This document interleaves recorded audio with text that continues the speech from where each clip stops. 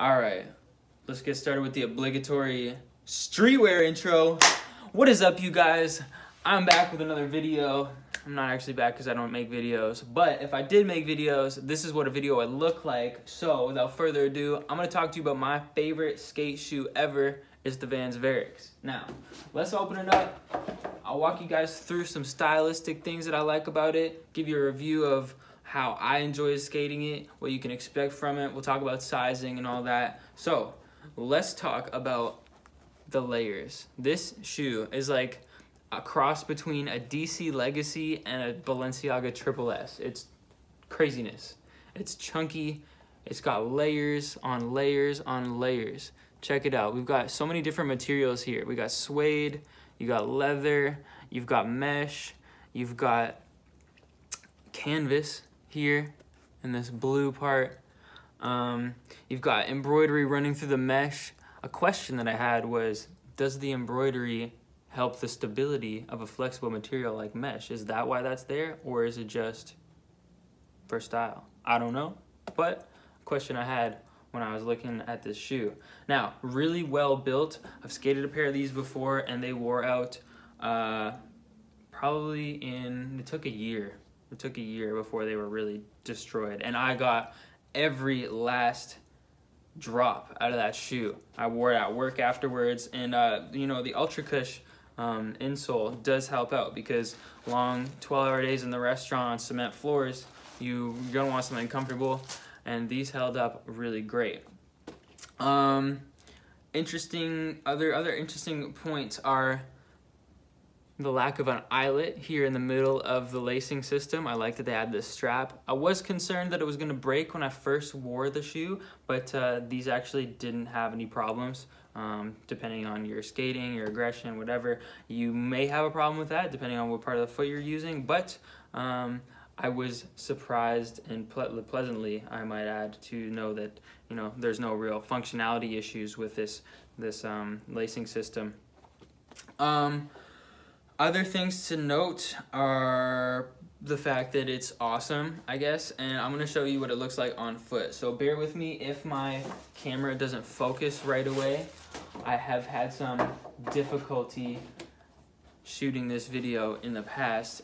This is not my first take. Actually, it's my several thousandth take, because I'm not really good at shooting videos that well. I actually had a good version before, but the camera didn't focus and you couldn't really see the shoes. So we're gonna try again. Please bear with me. I don't edit video like that. I don't really have anything to edit video like that. And quite honestly, I don't want to edit videos like that. I'm going off the cuff. This is all real. This is all live and direct. So check it out. Bear with me as I focus up here. Oh my God. Okay, all right, come on, work with me. You see it. I'm wearing a pair of old wrestler jeans right now, kind of baggy. These go good with anything though, to be honest. You really don't need to do too much. You can just throw them on. They look good with maybe some joggers if you're still on that. Please graduate from the joggers if you're still on that in 2021.